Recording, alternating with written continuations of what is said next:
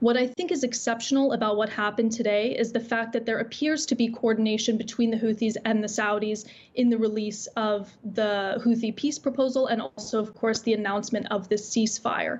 However, I would say that with regards to the Houthi peace proposal, there's really nothing new in that proposal.